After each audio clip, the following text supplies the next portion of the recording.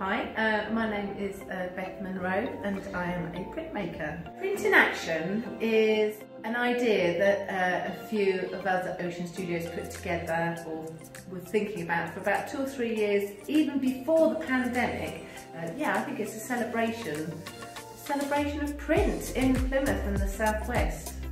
The way it works in printmaking is you have an idea, and then you explore that idea in your head and you decide what printing process is going to be the best way of showing that print. So sometimes it's monoprint, sometimes it's etching, sometimes it's lino cut. So it's all about the idea.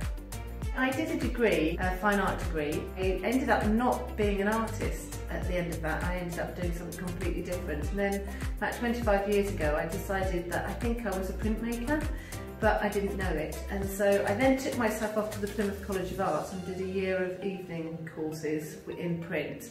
And I just fell in love with it. That was about 10 years ago now, and I've been doing it ever since, and I really love it. When Ocean became part of Real Ideas, it suddenly became a space in which I could join in with. And because I had a press room here and a screen print room, it was perfect. So I really wanted to be part of it. Also because, being an artist is quite lonely, and it was a really nice idea that I could come to Ocean Studios and be part of a hub, a group. And I think over the pandemic, a lot of people reconnected with their creative selves. And I think it's a perfect time for people to connect with printmakers, processes, activities, exhibitions, stuff that's happening in this area. And there's so much going on in this area.